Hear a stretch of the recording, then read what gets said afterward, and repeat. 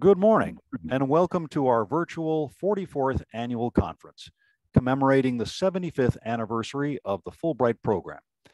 Fulbright at 75, celebrating a legacy of global friendships. My name is John Bader. I'm the Executive Director of your Fulbright Association. I'm honored to kick off this 3-day online gathering of diverse and talented Fulbrighters with a fascinating panel that I will moderate called Fulbrighters Reaching Out Across the World. Before I introduce our 7 panelists, I want to thank several people for the success of this annual conference. My colleague Munir Sayeh has produced this conference. Rob Lively was the program chair of a very hard-working committee. Joe Vitone organized the virtual art exhibit. Alice Blumenfeld chaired the Selma Jean Cohen selection. And Dee Dee Long chairs our national board. I also want to thank our generous sponsors, Rice University, the Cinema and Media Studies program at the University of Pennsylvania, the University of Alabama, Auburn University, the Bureau of Educational and Cultural Affairs at the State Department, the National Peace Corps Association, and former board president Manfred Phillip for funding the Young Professionals Scholarship. Thank you, Fred. We are grateful to all of them and to you, our members and friends, for supporting the FA mission of education, advocacy, and community service. Now to our opening session of Fulbrighters. Dr. Alex Akuli will discuss the role of Fulbright alumni in K-12 international education. Jesse Appel, a comedian, will speak on exchange in the age of the internet. A panel led by Dr. Angela Ford, including Doctors Tara Wilfong, Daniel Alamne, and Adis Kidane, will focus on friendships in an Ethiopian cohort. And finally, Julia Roberts will present on changemakers in Lao PDR. Our speakers will give their presentations consecutively, followed by a 20 to 25-minute time period for your questions. Please use the Q&A feature to submit your questions at any time, stating the name of the presenter to whom you're asking the question. I'll share as many questions as time allows. And now I'll ask Alex to begin his talk. Alex? Thank you, John. Good morning, all. I'm going to share my screen here. And it's a privilege to be with you all this morning and share a few perspectives on how Fulbright alumni can serve as conduit for creating sustainable international education exchanges at K-12 schools. And my perspectives come to you as a case example from South Carolina in collaboration with our partners in Germany. So the problem statement: international education and exchange programs are non-existent at most K-12 schools, primarily due to a lack of resources, be that financial, staffing, and or expertise. Consequently, millions of students progress through the K-12 curriculum, deprived and unaware of international education opportunities and potential benefits for the individual, their community, and their country. And these observations are not unique to South Carolina. These are across the United States and most of the world as well. For context, the case example here happens between schools in South Carolina, the upstate region in particular. I'm located in Greenville, South Carolina, and partner schools in Bavaria, Germany, Landshut, the city of Landshut in particular. So the framework includes 8 public school districts and 1 regional university, public university in rural South Carolina. In 2018, I designed and facilitated signing a formal memorandum of understanding between the university where I used to work and the 8 school districts, as well as 1 applied science university and 2 high schools in Germany. The university and the high schools in Germany do not have a formal agreement, as in the case of South Carolina. So the results that I want to share with you today are what came as a result of this work. I created an international professional development program for K-12 teachers and administrators that I had 2 faculty colleagues lead in 2018 and 2019.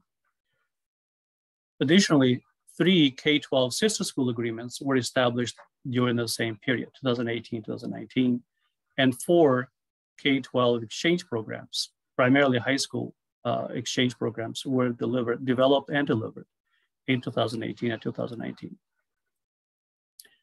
All of this progress came to fruition through strategic partnership and support from community organizations. So on the upper left corner of the screen, my screen, hopefully that's how it shows on your end, is the Bavarian Minister of Education, as well as the university president in Germany, in Landshut. Partners here include the Hochschule Landshut, which is University of Applied Science in Landshut, Goethe Institute that provided support for the high school at District 2 in Spartanburg, the German American Club of the Carolinas, where I also serve as a board member, University of South Carolina Upstate, the city of Greer, where I live. The mayor of Greer has hosted numerous groups from abroad. In particular, here we have a group of university students who came on a study abroad tour. The German American Club and the Sister Cities International, where I serve as vice president, hosted community engagement and friendship luncheons, as we can see here, a picnic. So this is just to show that strategic and community partners are key to making this kind of progress. So I want to share with you a quick success story from District 2, and I am referring here as chronologically. District 2 is a rural school district in upstate South Carolina. And here we have a picture of 20 high school students from Germany with their teachers being welcomed at the Charlotte, North Carolina airport by the principal of the high school, Boiling Springs High School, teachers, as well as families and students from the high school receiving the students from Germany who stayed in with host families during a 2-week period learning experience. Following this first visit from the students, Boiling Springs High School then also sent a group of their students in the fall of 2018 as part of the exchange program.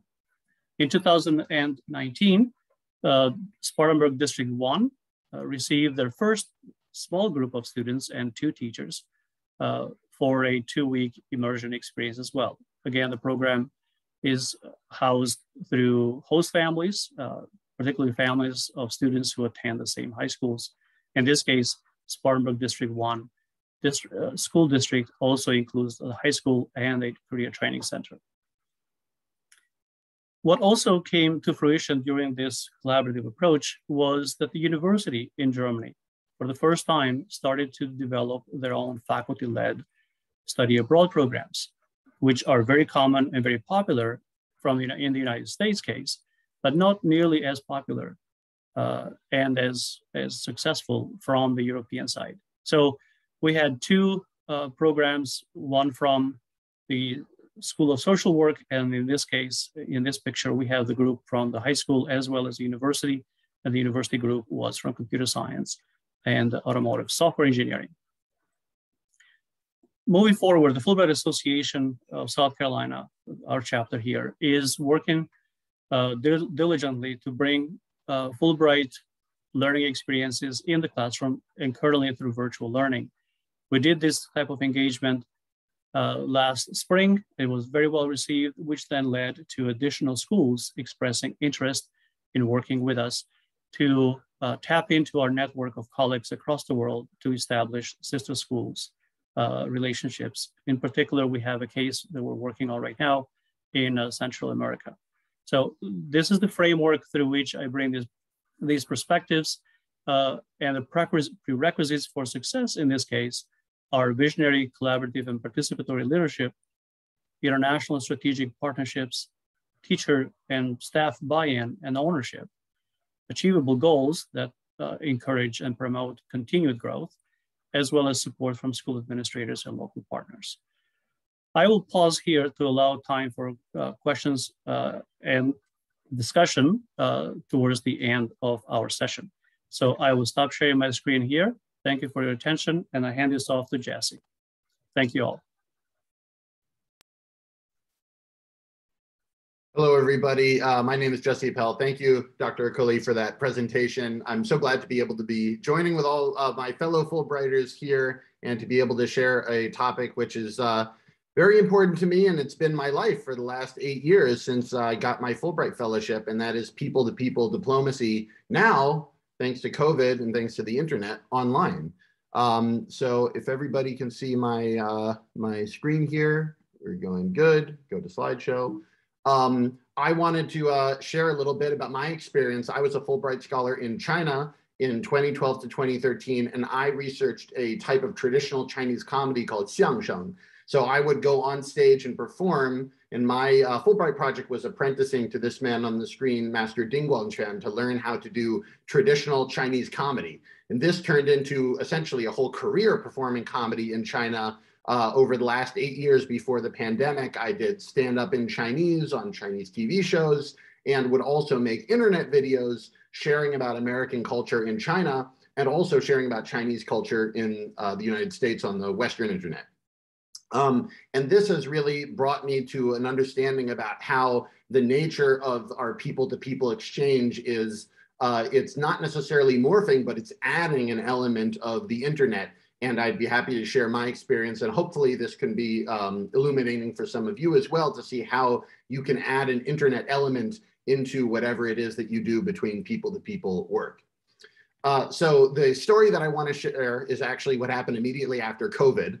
I had been living in China for 8 years, and I happened to be back in America for what I thought was a 9-day vacation in January of 2020. Almost 2 years later, I'm still back here because the borders are still closed. But the initial COVID outbreak hit very hard in China, and there was a time when we could still do shows here in the States, but people in China really needed help. And so I put together a charity show at my high school auditorium in Newton, Massachusetts, and we sold out the theater. And I did a comedy show based off of funny videos that I saw on the internet of Chinese people going through quarantine, which at the time, if you'd remember, there were some very funny videos that came out of it that people in America had no context for.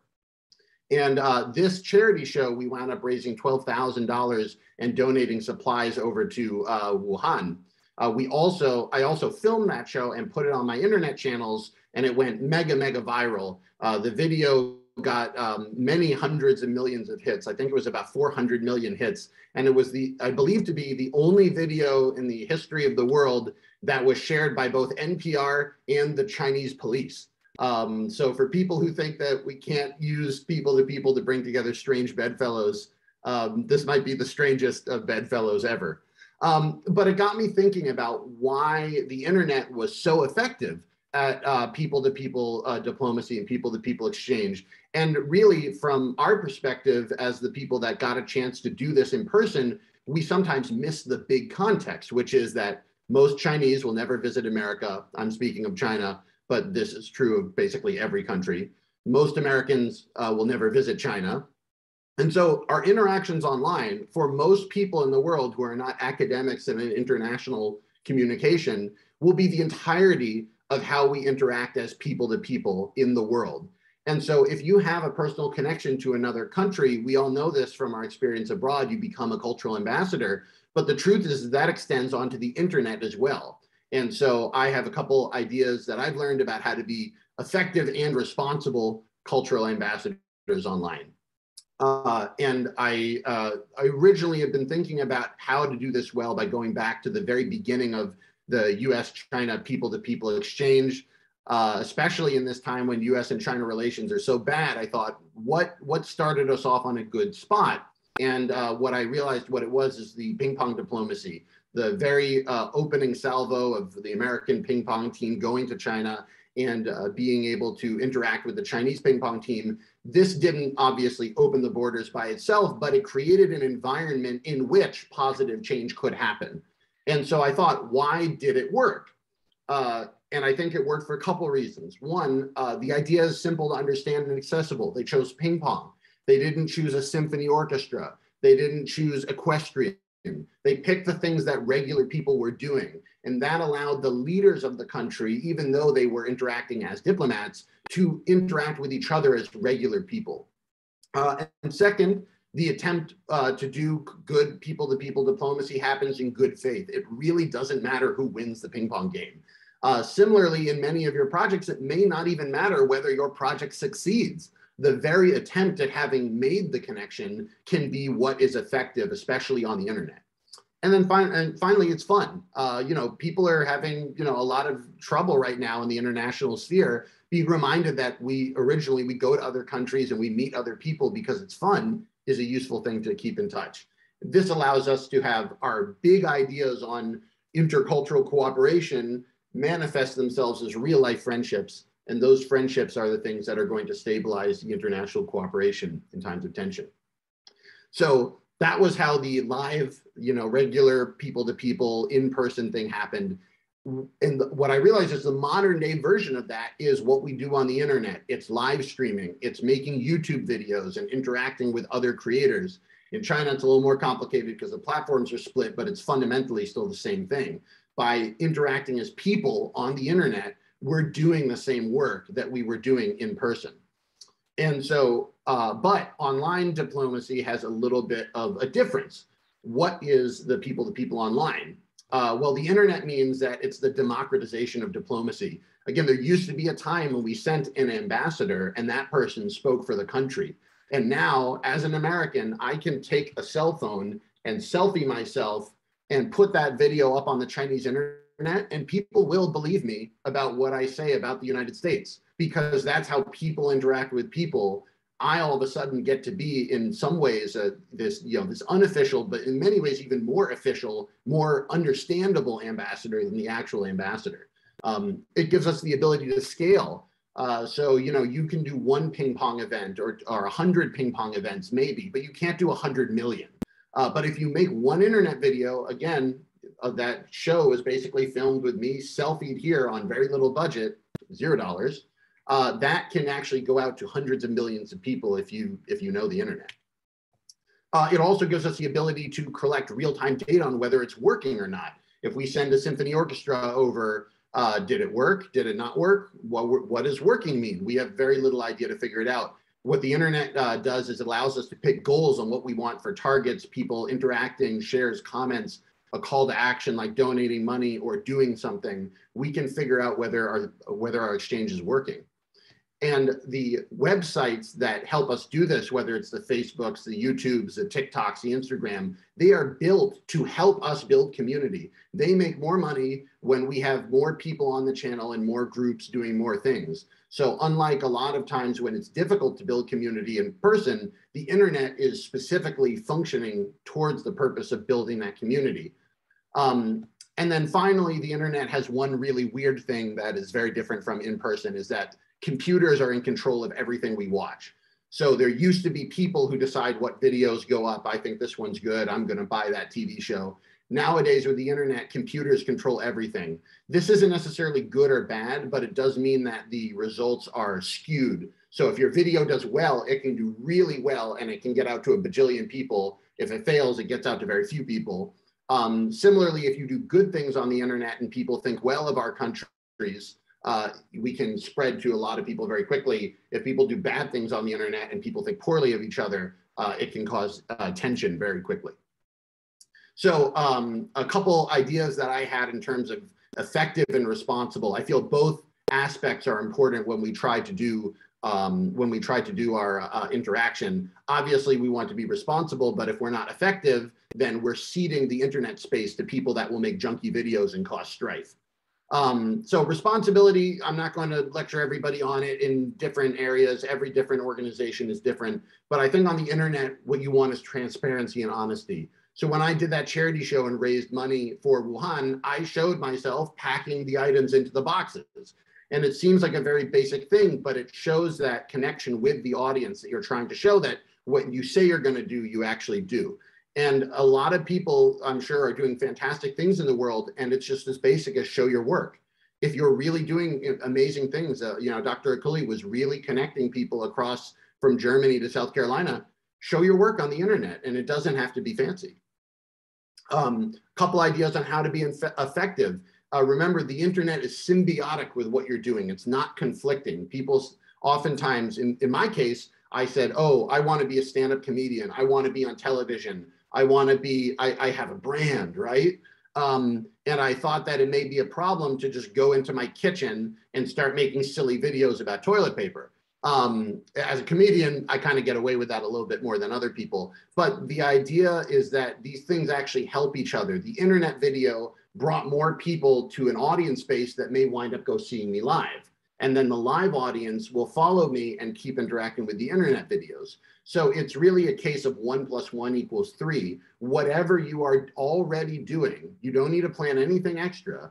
Just start videoing it and putting it on the internet, and you have a chance for that 1 + 1 = 3 things to happen. And then finally, remember that when you're doing things on the internet, you want to think about your interaction with your audience as a story, not an event. So my charity show, the story of that my audience saw was first a picture of this poster that I put together for the event. And then I showed the actual performance video. And then I showed the video of me boxing up the products that we had bought, the face masks and everything, and sending it to Wuhan. People commented that, hey, we want to see more comedy. So I put together another comedy video from the show. And then finally, this is where really the power of the people-to-people interaction comes to bear. When it got to March and April in the United States and we were in really bad shape and we needed masks, I made a video blog saying, hey, if you have masks and you can send them here, message me. And I got 150 private messages from fans who wanted to donate masks, who ran shipping companies, who knew how to be able to get them through customs. All of these people working together to now help Americans get masks because they had seen an American help them when they were in need. And so these are the sort of downstream effects of using the internet that I never could have imagined. And in the end, we were able to get masks into homeless shelters in Boston because of this bizarre comedy show that I put on and filmed on the internet. And then, of course, because it's fun, I showed everybody how to make s'mores. So I just think when it comes to people-to-people diplomacy online, remember, be the meme you want to see on your feed. You don't need to spend a ton of time editing. Think of the internet stuff you watch. A lot of it is not slickly produced. It's authentic people trying to make change in the world, and I think people really appreciate that. And finally, in signing off, I just want to say thank you to everybody, and thank you to the Fulbright Association's support of the Fulbright Greater China program. If you don't know, the Fulbright Greater China program has been canceled. There are going to be no more people like me coming down the pipe unless we are able to get the Biden administration to revoke the part of the executive order on the Hong Kong normalization treaty and be able to restore the Fulbright Greater China program. So I do want to thank the Fulbright Association for making that one of the action points of our last cycle. And again, if anybody happens to know President Biden and can tell him that specific sentence, you'd be great. So thank you very much. I'm going to hand it off to the next person. I appreciate your time. Thank you very much. Thank you very much, Jesse, for that great presentation. Hi, everybody. I am Angel Ford, and I am going to start us off with our presentation titled Celebrating the Legacy of Global Friendships.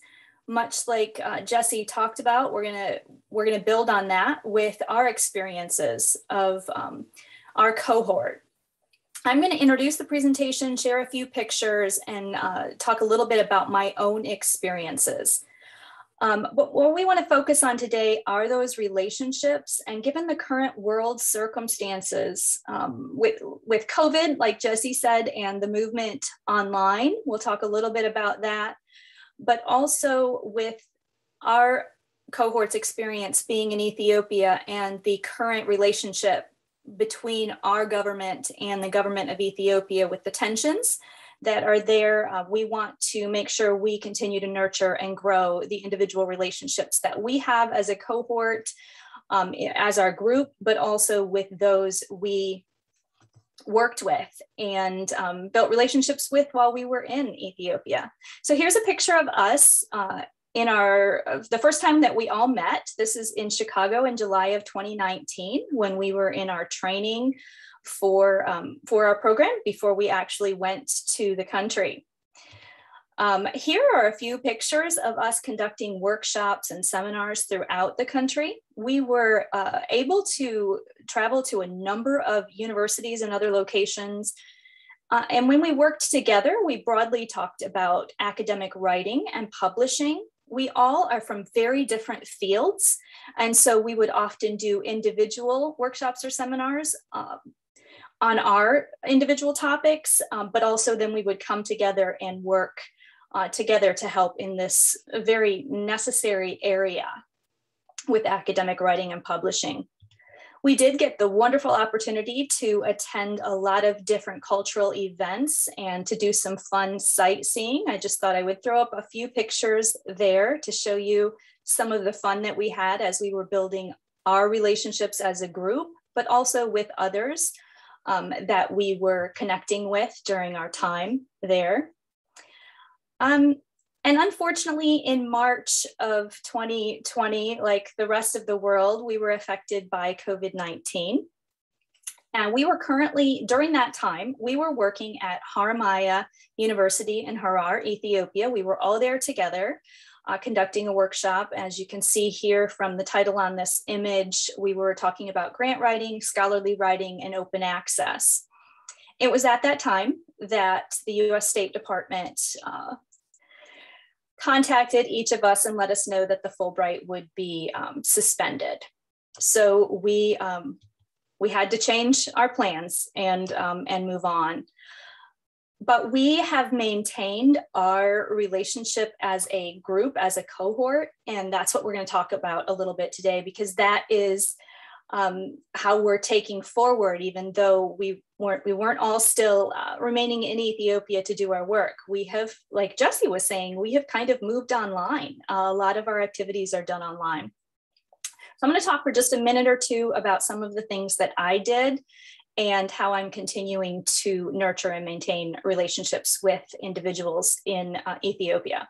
So I was at Addis Ababa University. I was advising some doctoral students there. I have continued to advise the students online. I have been working with a couple of the students with publications. Happy to report that one of the students has recently been able to publish his dissertation. I've encouraged students to attend conferences, and I've been able to attend conferences online with my advisees from Ethiopia. Last week, one of my advisees from Addis Ababa University won the Outstanding Dissertation Award from an International Education Planning Society, which was a really neat event to be involved with. Even though, again, I'm not there on the ground, I'm able to continue to mentor and help. So that was a great event for that student to be able to attend. I also have worked with Jimma University while I was in Ethiopia. I taught a course there. I have returned to Ethiopia one time since the end of the Fulbright and taught a course there as well. Continuing to reach out to individuals there and see if there's anything that I can assist with, whether it's reviewing documents online or having virtual meetings. I'm also creating some online teachings. And I'm working on some ongoing research. And I'm doing that in collaboration with some individuals from my cohort, which you're going to be hearing from in a moment, as well as from my colleagues there on the ground. We just feel it's very critical to maintain and nurture those relationships. And now I am going to pass along the presentation to Addis, and he is going to share about his experience. Okay, thank you, Angel. Good morning, everyone. I'm honored to be here to share my experience in Ethiopia. And I'm thankful for Fulbright to give us a chance to participate in this cohort, especially serving with this group. The connection we made during our initial orientation paid off.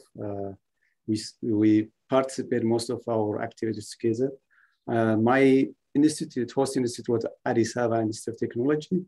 It's a part of Addis Ababa University, the oldest school in Ethiopia. It has 14 campuses, more than 48,000 students. I started teaching at Addis Ababa Institute of Technology, and I also had a privilege to teach from Addis Ababa Science and Technology, this graduate program. One of the things which I am proud of accomplished during our Fulbright program, I started establishing experimental soil mechanics laboratory. From a generous gift of money from Correlate Solution, I brought a system that can be used for undergraduate education as well as graduate research program. So I'm still continuing helping to establish that laboratory. I also had a privilege of advising smart master students. I had worked with 3 master students and 1 PhD student. I had also an opportunity to review PhD program and curriculum. What unique about our cohort was that in many occasions we served together. We celebrated festivals, cultures together. One of the examples that we did, 4 of us together, was a grant writing and open access workshop that was done in RMI University. We are from diverse background, and we complement each other in many ways. We still are connected among ourselves and with our colleagues from the host university. I have added as adjunct professor. I'm still continuing research with PhD students. I'm writing a paper with the students. And more importantly, I'm hosting 1 PhD students in my university as exchange students. He's working on natural fibers extractions. He doesn't have a facility to do his research work, so he got a chance to visit our university, and he's doing his research work. The other thing which I would like to share with you today is about my experience, especially in culture, especially in communication. Understanding culture is important to understand people's perspective. I could not figure out why my advisor, when I was doing my PhD, was worried that I might not be make it here in the US because of the way I communicate.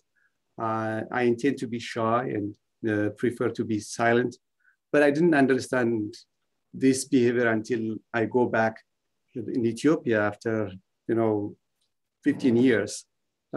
Here, I used to be somehow, prefer to keep silent unless I need to talk. I can understand how that people can interpret this.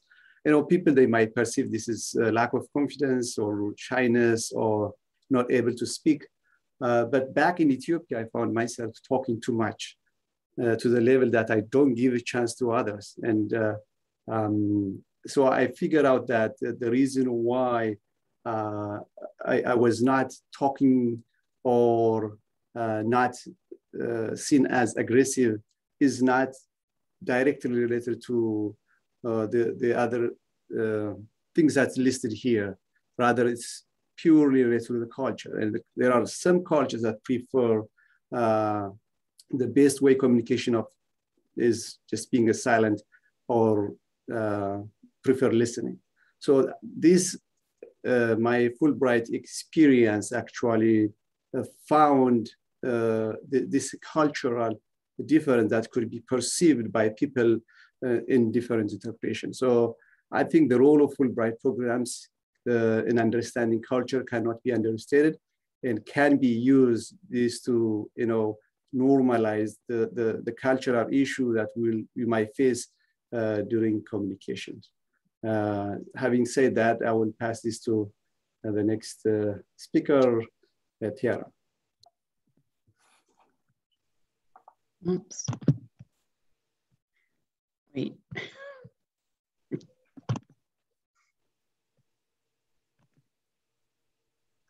Hello, thank you, Addis. Hi, my name is Dr. Tara Wilfong, and like Addis said, I was part of the cohort also.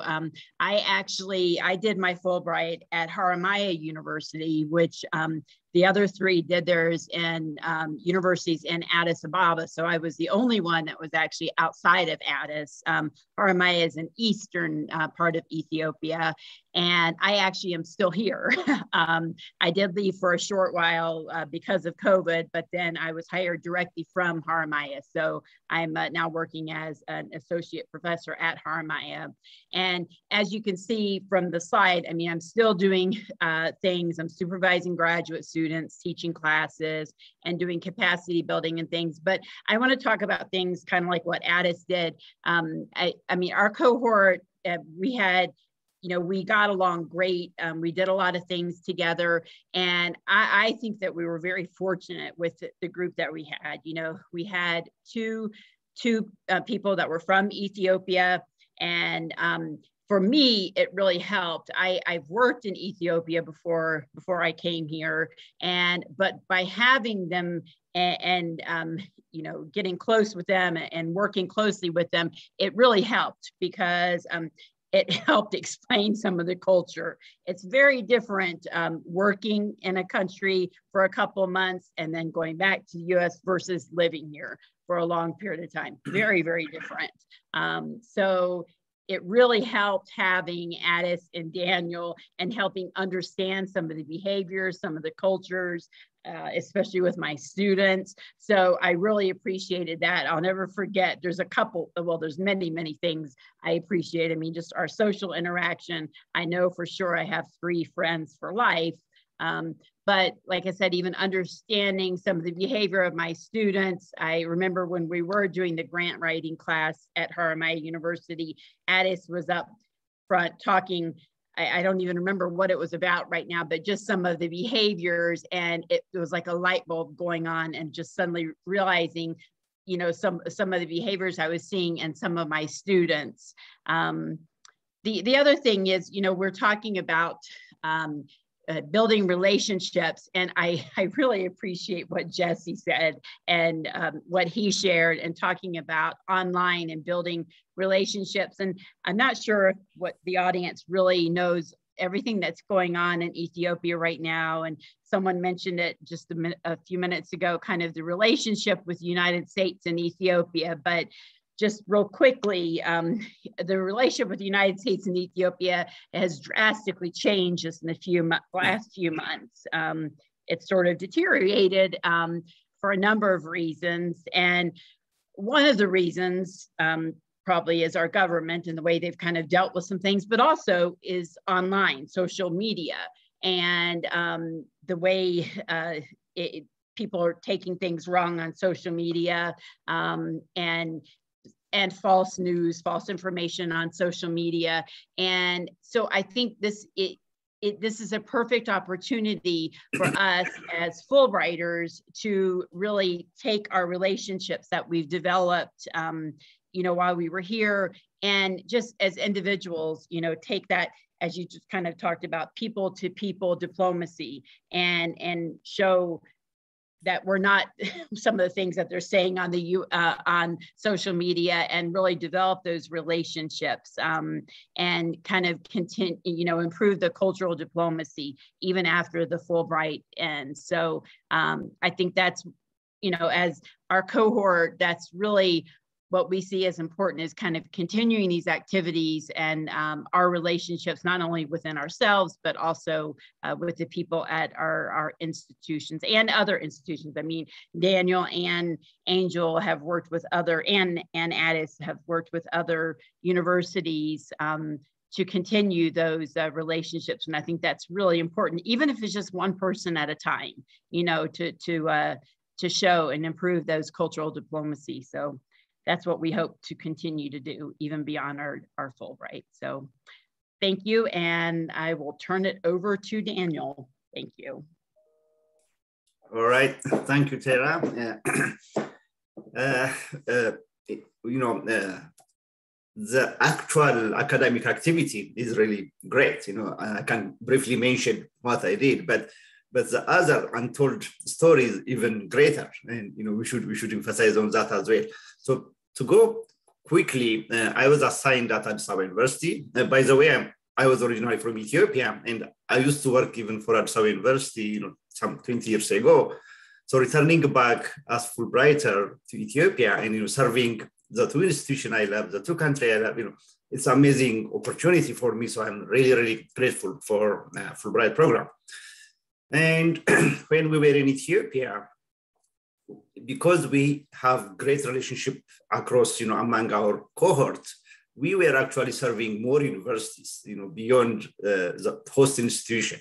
So immediately, because we had good network already there, they know we were there. So they try to take advantage of the time we were there. So we were able to visit number of, government and private institutions. So we hosted so many workshops and conferences based on the area they want us to help. Usually it's an academic writing, grant writing, open access and scholarly communication, which really, we can easily collaborate. So in the process, I get hooked to Jumma University, and they actually started a doctoral program in information science, but they were struggling to find faculty members to help in some courses. So, Dr. Angel mentioned she's from education, so she helped in academic writing side. So we went there a couple of times to teach different cohorts, first year, second year group. And they honored me actually by giving honorary professorship for the next 5 years. So we still are in touch, and I'm advising doctoral students in their dissertation as well. And we also helped them to link with international conferences based on their research area. So at least 3 students presented their research in prestigious conferences, Digital Library Conference, International Knowledge Management Conference. So it's continuing, more are even on the pipeline. My personal area was in digital libraries and digital curation. So I helped starting some digitization projects. I also took some equipment for digitization equipment there.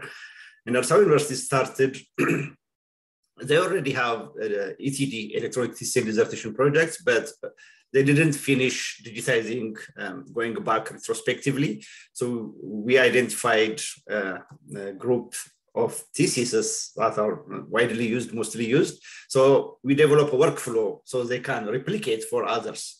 So we did that, and that's one. The other one is government information. Again, there is a broad picture of, e-government initiatives.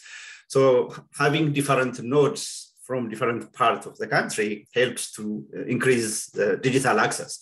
So fortunately, the parliament was in the process of requesting proposal for digitization their parliamentary documents. The current one is digital. Everything now is digital, but the back document was in paper form.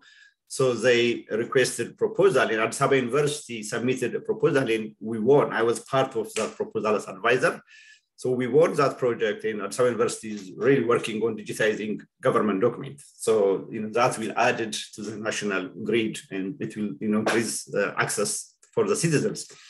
And the ongoing project, one of my personal kind of research project was to start a digital library in Africa. There is digital library conferences globally for Asia, for Europe, and the US one is International JCDA, Joint Conference on Digital Library, but there is nothing for Africa, which discuss issue in African context, because there are so many specific region-specific issues that needs to be discussed and, even standards developed to help that group. So unfortunately, our program interrupted because of COVID last year, so we didn't push because our plan was to do more in second semester. But I got another opportunity now. I will be hosted in South Africa now.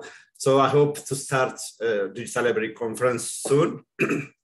And I also have a little book on scholarly communication. So that's part of the actual activity. Regarding horizontal activity, like among ourselves, just the cohort, also kind of develop work relationship. So we came from different background, but there is some common theme we try to identify. So we present actually paper in each other's community. For example, ISEP is entirely education. I never attended ISEP conference before because of my colleagues now. I attended a conference last 2 years, and actually because of my involvement, they kind of able to bring the information science aspects into their discipline. And this year, even the team was focused on kind of open access, adding open access in education and the benefit of open access in education. So it covered wide area of the team. And another conference as well, my ICKM, International Knowledge Organization Conference, Association of Information Science Conference. For my colleagues, those are new group for them, but they were able to attend that conference as well. So even among ourselves, it helped to promote interdisciplinarity. The lessons learned, I think, even if I was originally from Africa, I still lost my African eye. When I returned back, we were spoiled here with the resources. So learning, working in limited resource and those kind of things, not just giving, we also receive, we also learn so many things from our colleagues in Africa. I know we are out of time, so thank you. I will pass to the next speaker. I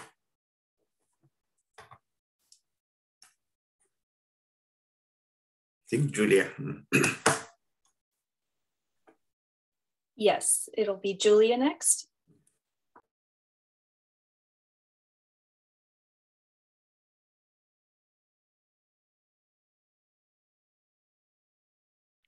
Julia, are you online? I am. I apologize. I'm getting the technology set. Here we go. No worries. No worries. Go right ahead. All right, everyone. Can everyone see?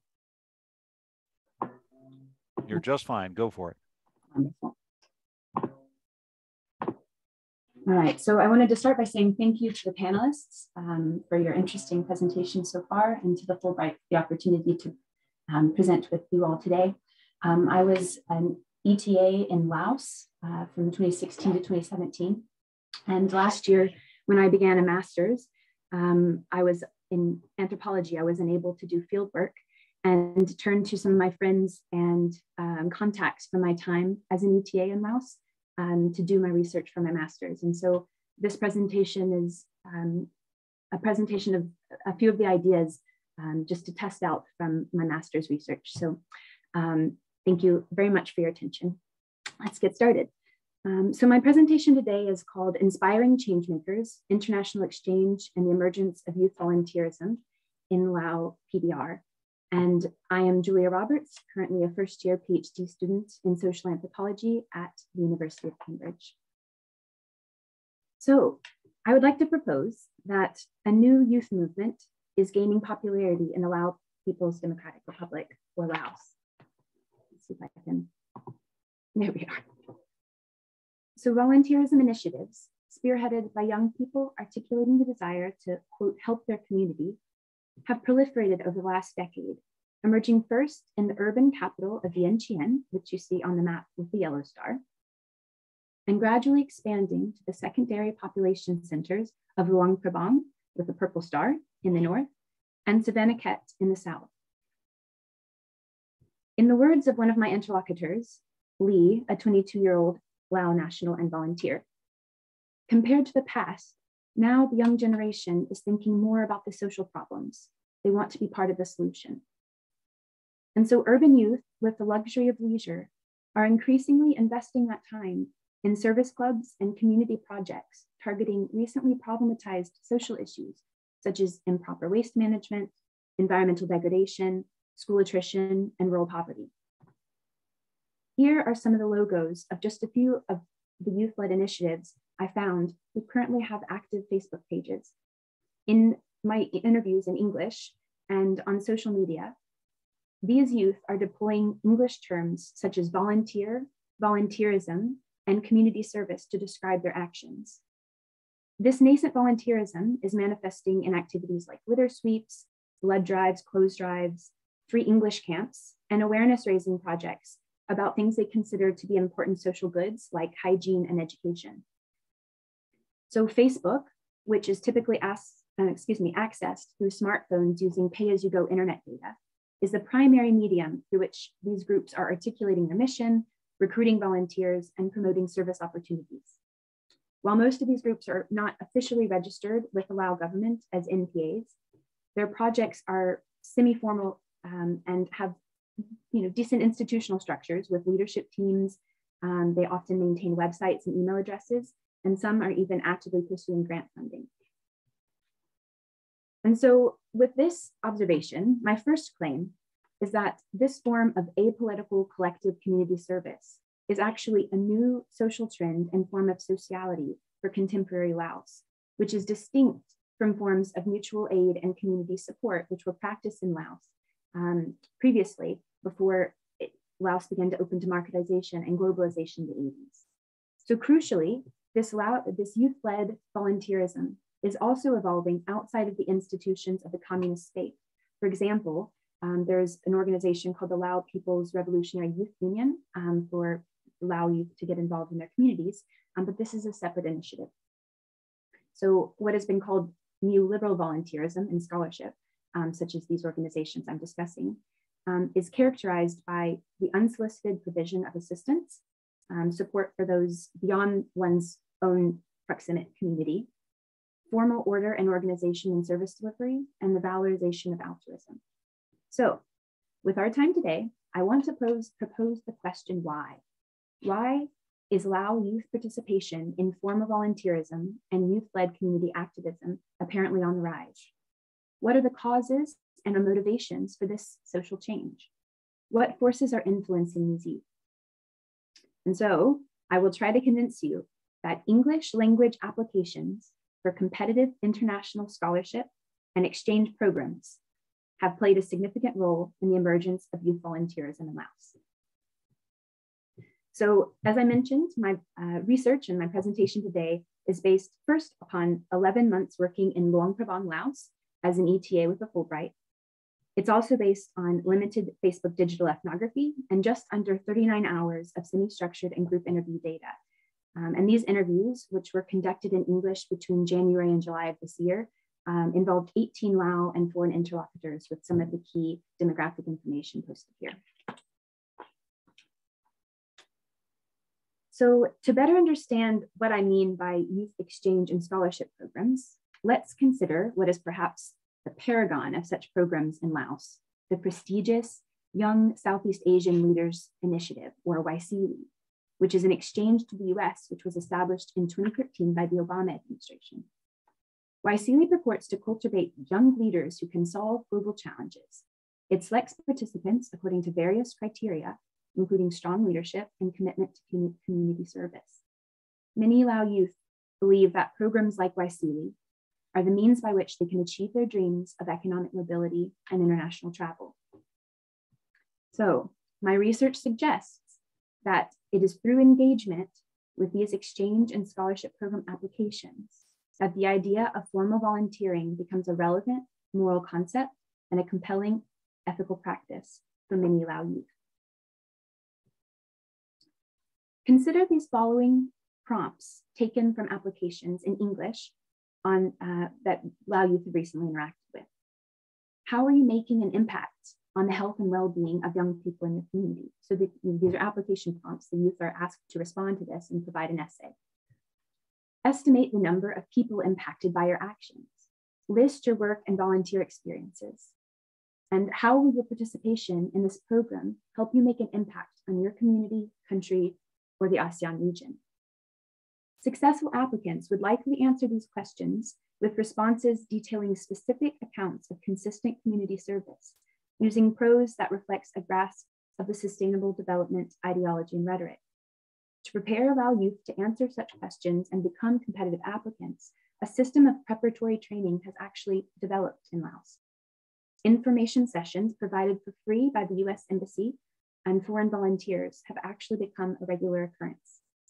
These sessions teach tips and strategies for submitting successful English language exchange applications. This graphic is the core curriculum for one such course periodically offered by an education nonprofit in Luang Prabang. If we zoom in on this blue box here, we see that the curriculum emphasizes giving back, volunteering, and helping others as crucial steps to becoming a competitive applicant.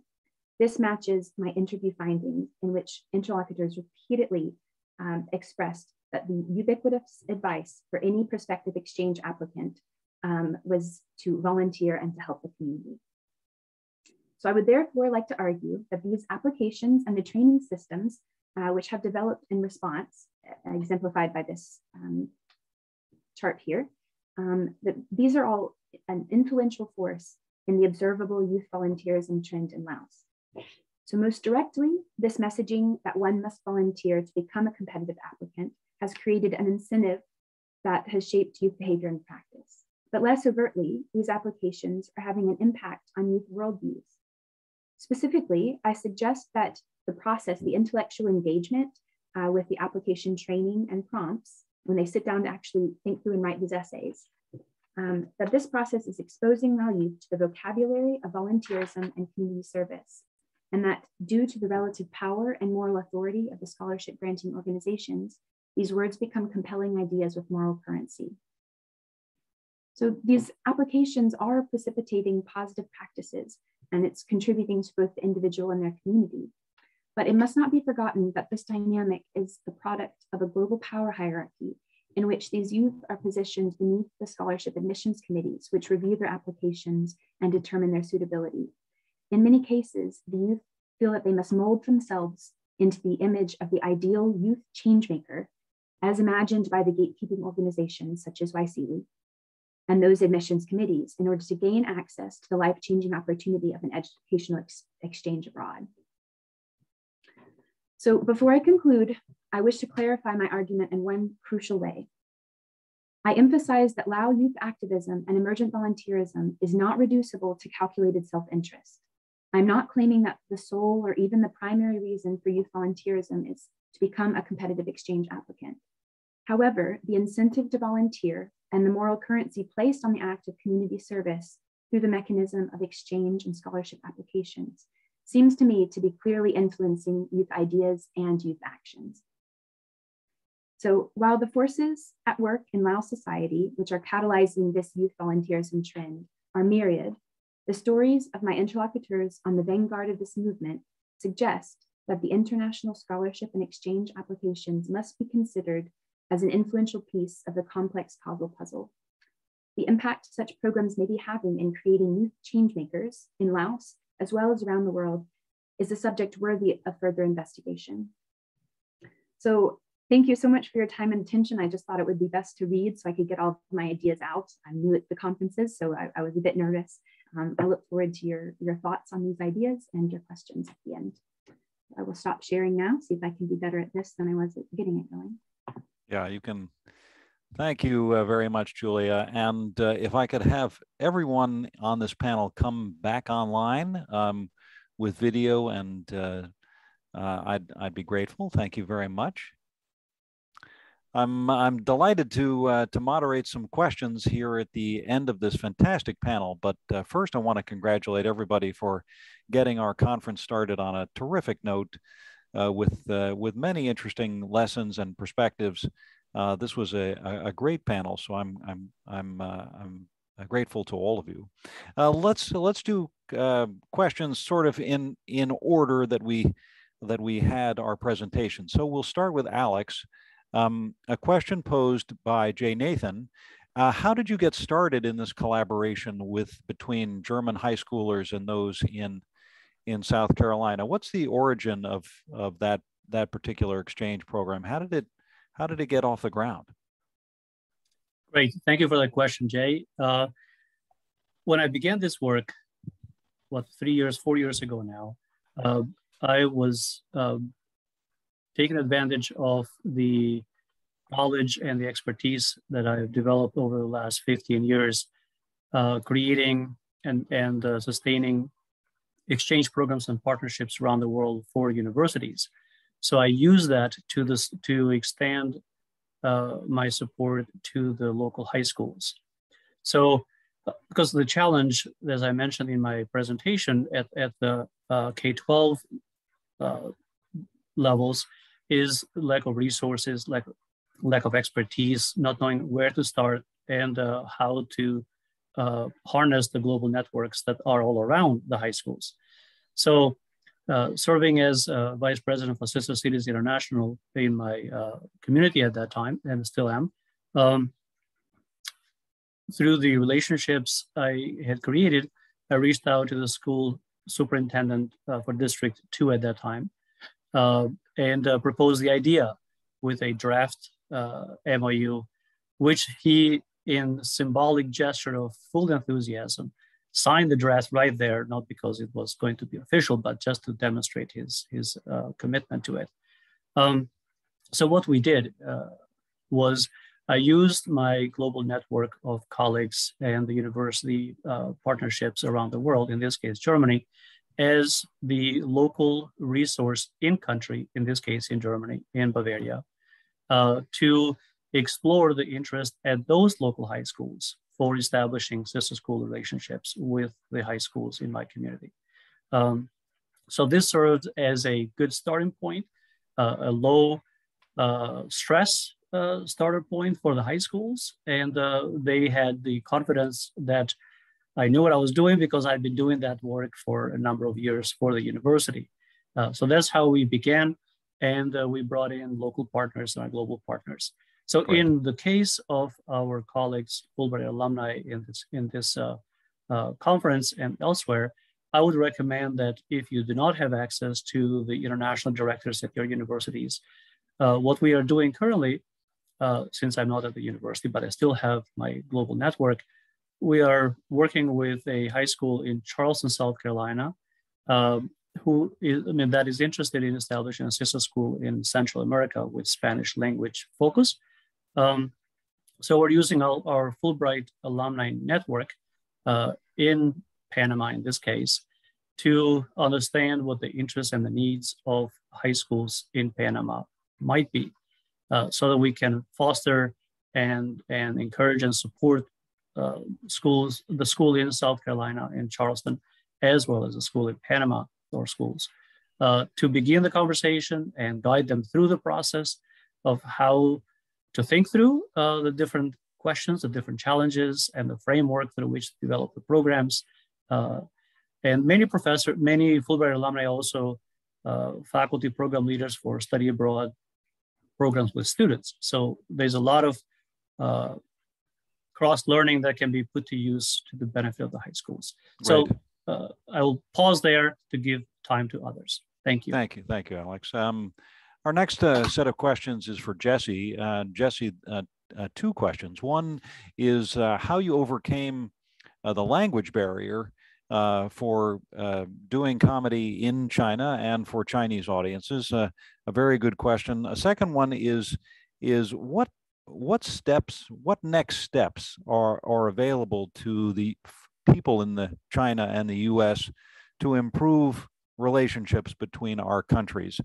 You mentioned the cutoff of the program, but in the meantime, more ping pong? I mean, this is a vital relationship. What do we do next? So the language barriers and what to do next for China. Sure. Well, big questions. But the language is, I think, a little bit easier. I studied abroad in China, and I had a chance to actually live in China before I did my Fulbright. But I think the key thing that for me, in order to take over that language barrier, was using kind of the mindset that we use for improv comedy in real life. So I did improv comedy where there's no script and there's no props and you just have to make everything up. And it turns out in life, you also have no script and no props, and you just have to make everything up. And what we learn in improv is if you mess up and you just keep going on. And you get over that fear, which is really what strangles people. It's that fear of messing up. You know, spoiler alert, you're gonna mess up 10,000 times if you learn a language.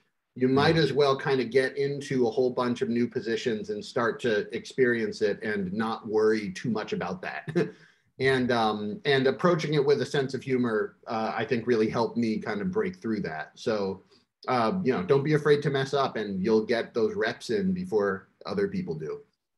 And when it comes to China, I mean, it's been a crazy year and a half for me watching everything kind of deteriorate from a international geopolitics perspective, while also simultaneously having my best year and a half ever of doing people-to-people relations. I think it's not a coincidence. I think as the politicians are unable to deal with the problems that regular people see in their lives, they become more interested in listening to regular people on the internet and hearing stories about how I, as an individual with some stake in this challenge, I'm navigating the situation.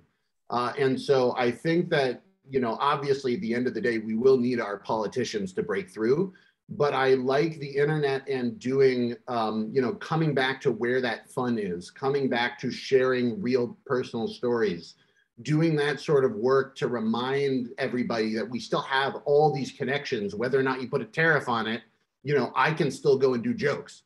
And even if occasionally I'm going to have a video blocked on the internet, you're not going to stop me from making all my videos. Just one video just goes off. And so if we're willing to deal with some of the sort of the mental tax of having the political situation be difficult, all of those tools of technology and intercultural communication are still in our hands. And so I think, and I think the point of it again is not to say that we're going to have some magic television show that heals the world. What the point of the people-to-people does is that it puts us into an environment in which we can trust each other and solve the problem. Because if there was some amazing diplomat who solved the US-China problem today, no one would be ready to hear it. We're not ready to fix it. Nobody's in the mental space where they're ready to move on and get going. And the people-to-people is going to be the thing that reminds us, hey, we all enjoy living on this planet together. Why don't we figure out a way to like start enjoying it more by figuring out those political problems? I appreciate that. And that's probably one of the most cogent summaries of what public diplomacy is all about. So thank you, Jesse. Really appreciate that. Angel, a question for you. You mentioned that your cohort represents many different disciplines. I wonder how we might better take advantage of the intellectual diversity in our community. Your example from this cohort that continues from Ethiopia is a great model, but is there something you can say to us in this very complicated Fulbright community about how cross-disciplinary conversation might benefit us? Sure. So I come from an education background. So I'm curriculum development, educational leadership. I have a unique perspective in that I was a prior military. So I also brought that perspective into some of the conversations that we would have. But learning about the different disciplines. So in our cohort, we have Dr. Wolfong, who is a medical doctor and works in public health. We have Dr. Kadane, or I'm sorry, Addis. I'm just going to say Addis because now I realize I've been saying his name wrong. Works in engineering, mechanical engineering, and Daniel works in information sciences, in library and information science. We learned a lot about each other's disciplines. And so when I hear things about these different disciplines, my ears actually perk up now. And I think about ways that we can connect each other. I had someone approach me about helping with a book that it was really outside of my expertise. He just needed someone with a connection to Africa. The publishers were demanding that, but it really fit in with Tara's research. So I emailed her and I said, hey, here's this opportunity. There was a time when Aris, there was a group he was working with that they wanted to hear some more about something I was working on. So he helped set up a seminar for me to talk about cultural proficiency in classrooms. And so we purposefully pay attention to what each other are doing. We learn about what we're doing. We actually work some projects together. Tara has a possible project in the future that would need some curriculum for children. And so we're going to have this ongoing conversation.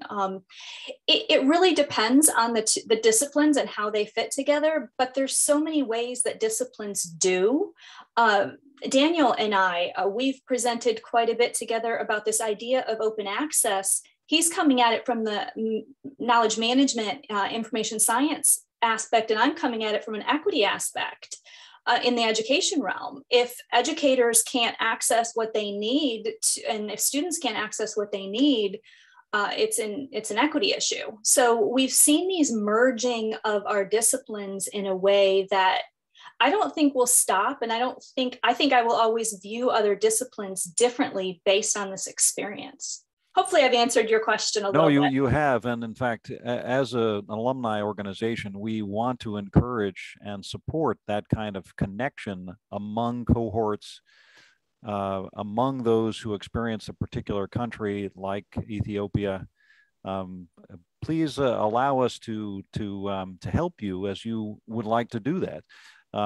We're always open to suggestion. We're starting new interest groups, and we look forward to connecting anybody who is on this presentation to sort of follow this group's inspiration. Adis, I have a question for you about Ethiopia.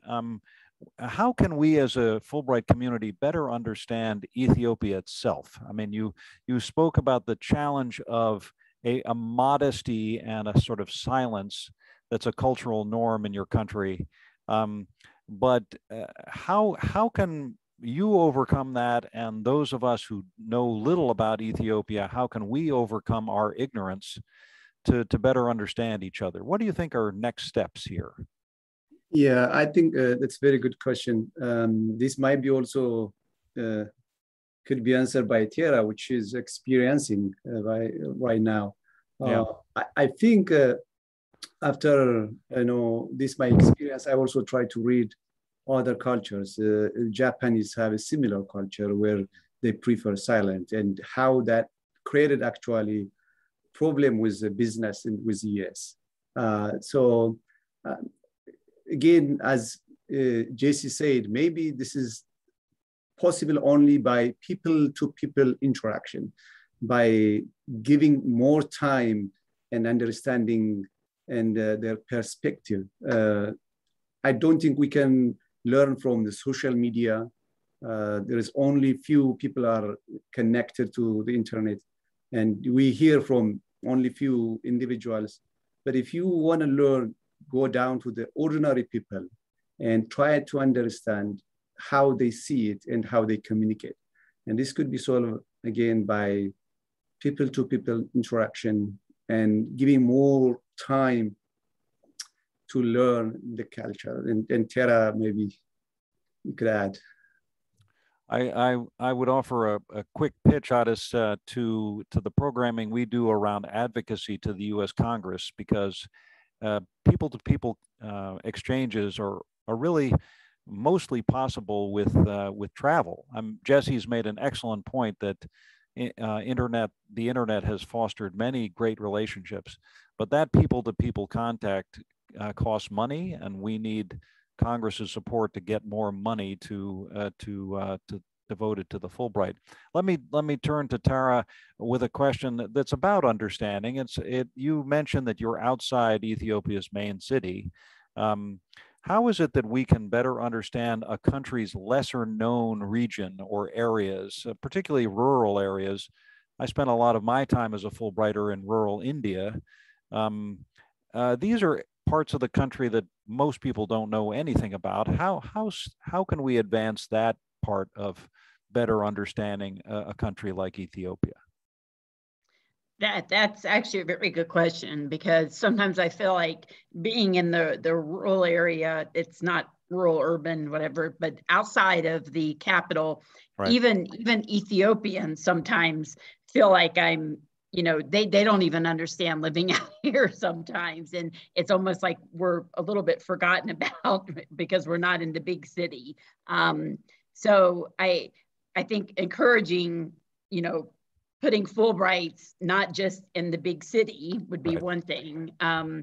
Ethiopia has had some security issues and things like that. So I think I don't know if that's the reason, but a lot of people are put into the bigger city areas. I know Dr. Angel was initially going to be in another city, but then ended up getting put into Addis Ababa. But you know, I really wanted to be here. I did not want to be in a bigger city. I wanted to be at Haramaya, but because of the culture mainly. But so I think that that's important, is to really try to make sure that there's, you know, the Fulbright and are spread out throughout the country. I think is important, and also that we're able to travel around, which the other three, the Fulbrights, were able to travel around. Actually, Angel and Daniel traveled more. They went to places that I wouldn't even have gone to on some places, but they were able to travel. But we were restricted because there was a lot of instability in the country the first year. So we were restricted in somewhat, but I think that is very important, like what you said, that is important to understand. It's very, very different living here versus in the big city. I'm very, very sure of that. Dan, I would chime in on that. I think please go ahead, Jesse.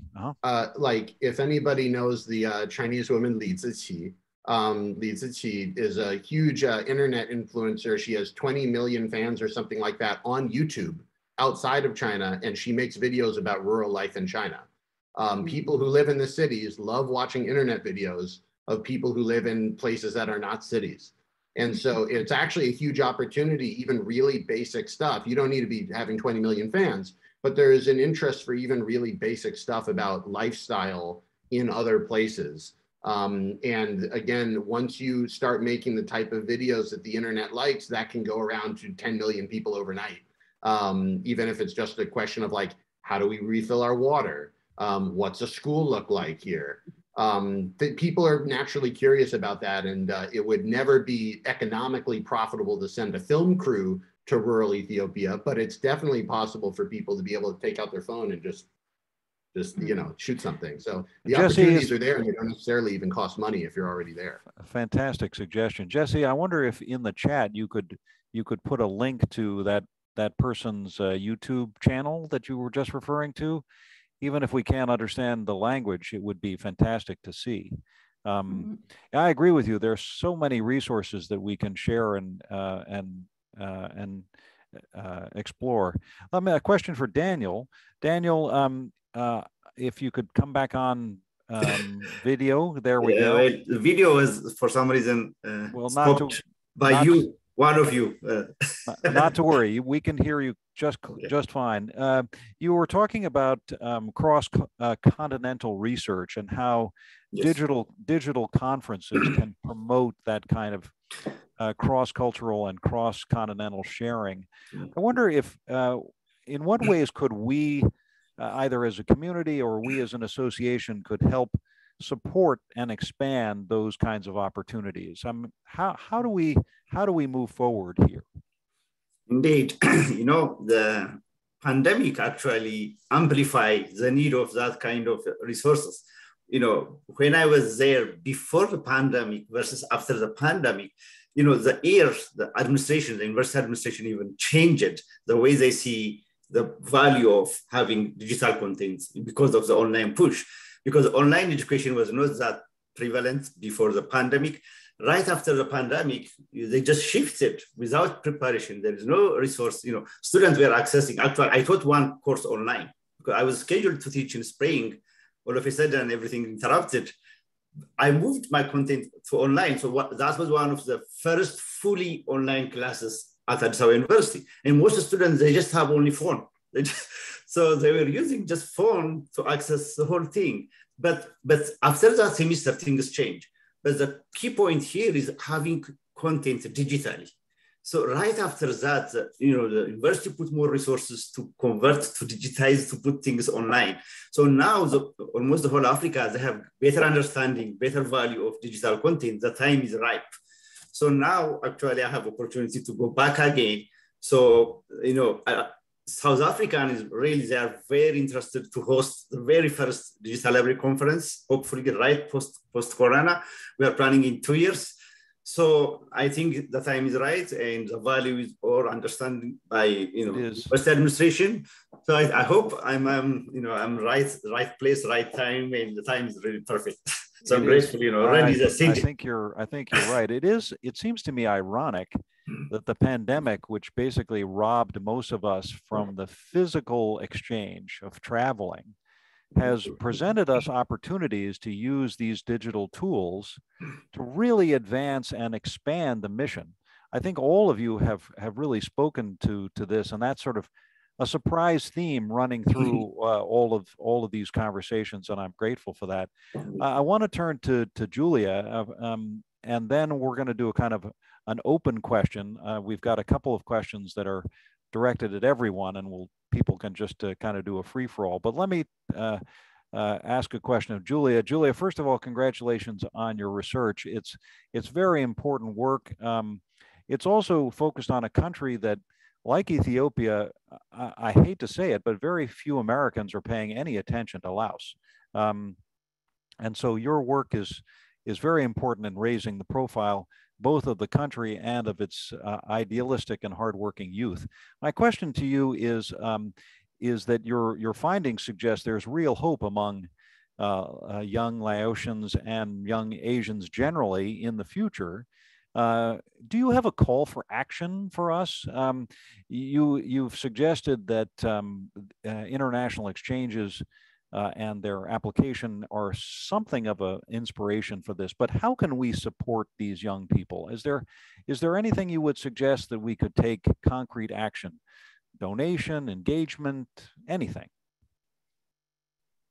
Thank you so much for your question. And you're absolutely right. I think it's extremely important. Well, it's very unfortunate, but more Americans aren't familiar with Laos because our actions during the Vietnam War actually continue to leave a mark. It's one of the highest per capita bombed countries in the world, and that's the legacy of US action there. President Obama drew attention to that when he visited. But I think, yes, the youth there have this hope, this fire that just inspired me is, you know, the daily struggles. We just seem to lose track of the hope in life. And I think they set that in my belly, learning from them. But as far as how we can help, I mean, I think donations, of course, they have their own projects that they want to do. They see the need, they know what needs to be done.